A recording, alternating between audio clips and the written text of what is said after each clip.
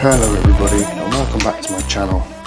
And now there's something I just wanted to share with you because I didn't realise this, and I wish I'd pointed it out before in the video where I did the DP832 to 832A hack, because I know that there's quite a few people out there we don't relish, let's just get it here, okay, here we go into options, and we don't relish doing all this and going through for 28 characters. Understandable, okay, but what I noticed was, and if you can see it here, is I didn't put in my RS232, but when I did the hack to change it to the 832A, it automatically put it in there. Now why is this?